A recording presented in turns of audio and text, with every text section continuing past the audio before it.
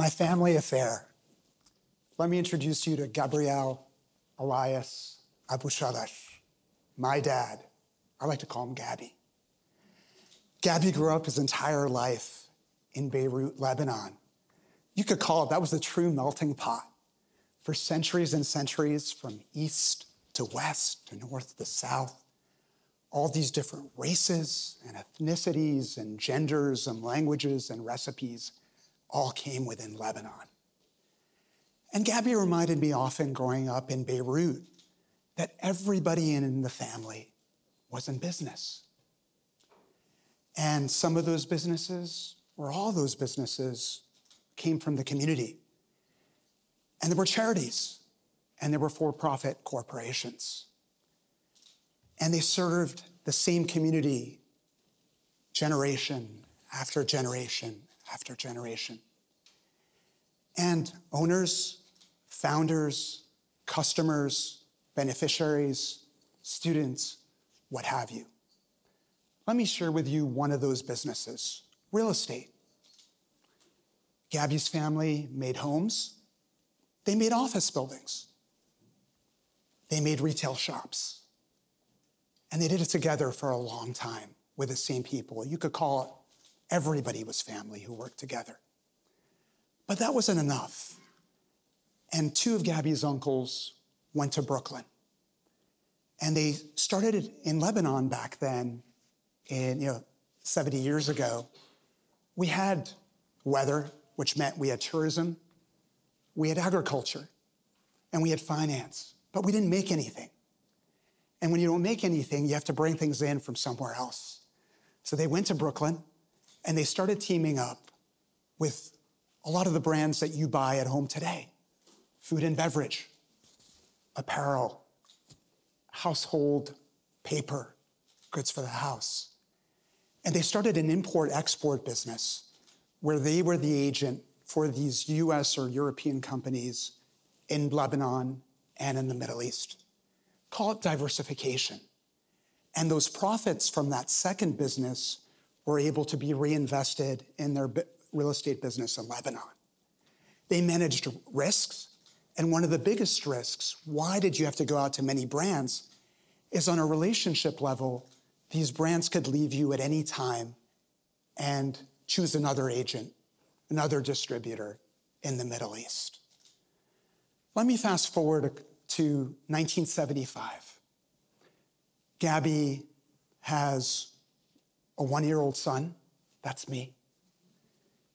And things are starting to get really bad in Lebanon. And the next 6 years we heard a roller coaster a couple minutes ago. 1981, Gabby didn't have time to think about plans A or Z. He had to move. He grabbed his family of 4. He took a couple suitcases. He left to JFK in New York City. What happened? He left his family, his community, his languages, his family business, and had to start all over, finding a home, a school, a job that didn't look anything like the old family business. And people tell you, hey, who do you know? He knew one. He knew one person. So what did that mean? He had to go and meet people.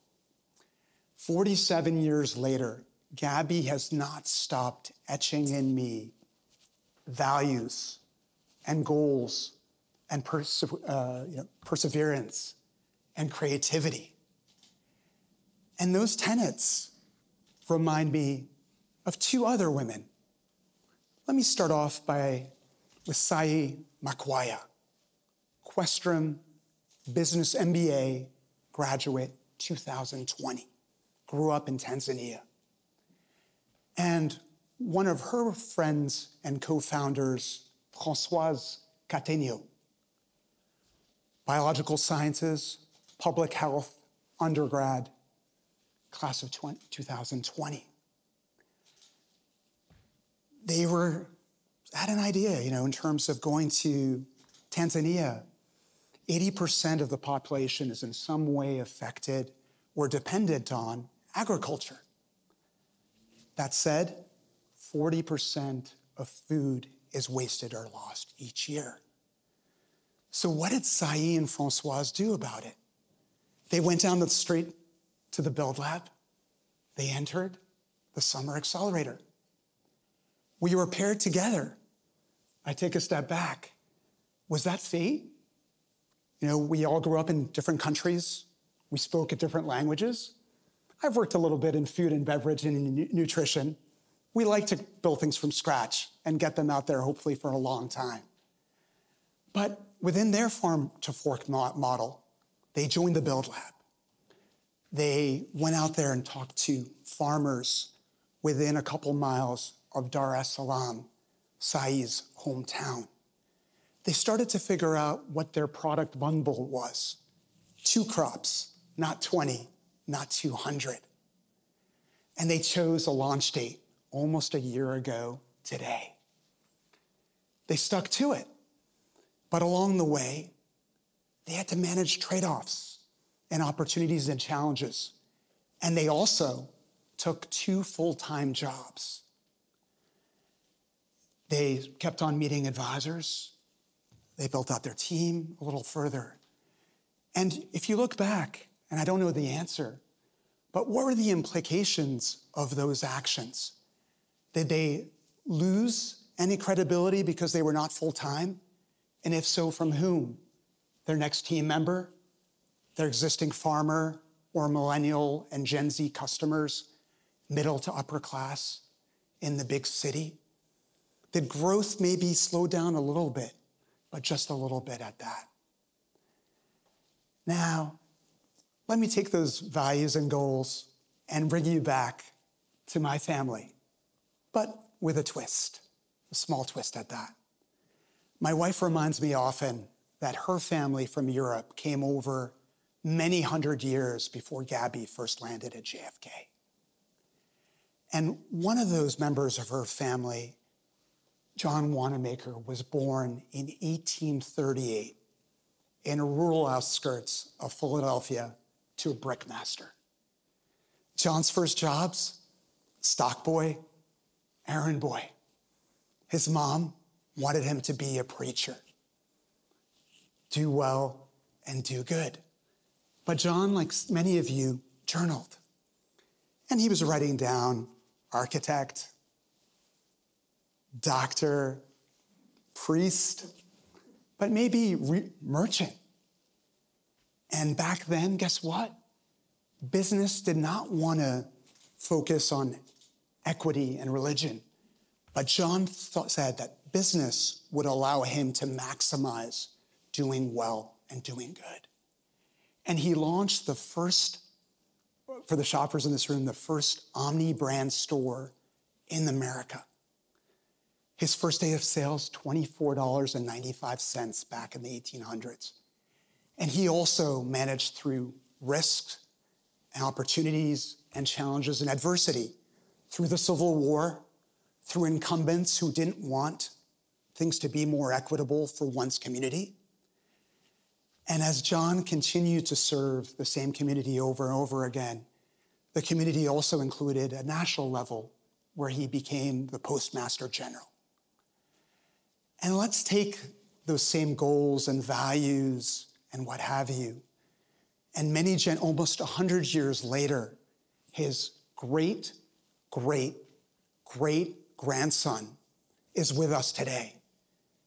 And he would be proud as his great-great-great-grandson is still serving his local and national communities, whether it's food insecurity on one side or the unbanked or the underbanked. Now, we're at BU. I got to bring you back to our BU family and a couple of other members of the family, some of my colleagues in the strategy and innovation department.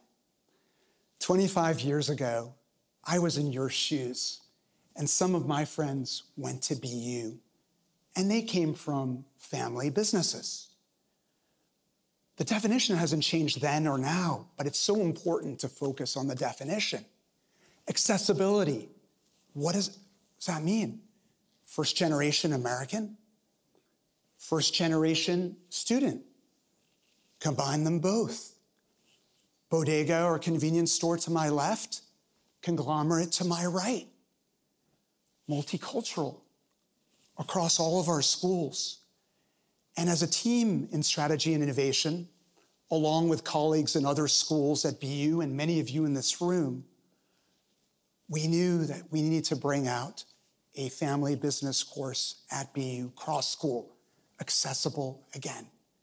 The class just took off this semester, and it's hard to believe we're 3 weeks from ending. But that course was designed for the same Gabbies and Sais and Françoises who had the same values and passions and goals and what have you that we're continuing to perpetuate together.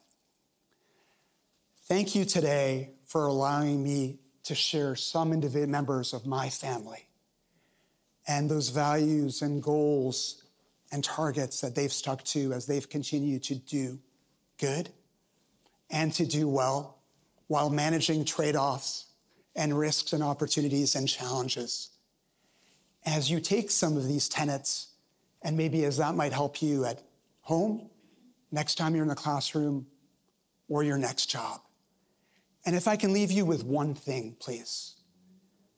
As you never stop embracing that immigrant sitting next to you, who you might see again in your next class, in your next job, or your next neighborhood, as you all together continue to shape your own family affair.